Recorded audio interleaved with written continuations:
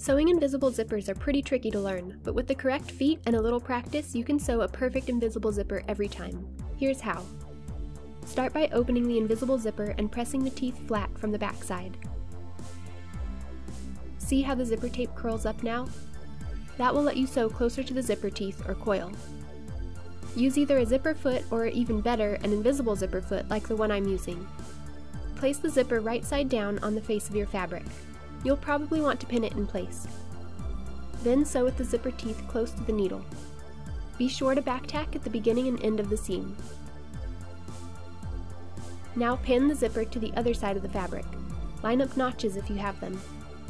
Then sew from the other side of the invisible zipper foot so you're starting at the top of the zipper again. This helps feed the fabric evenly on both sides. Now the critical part.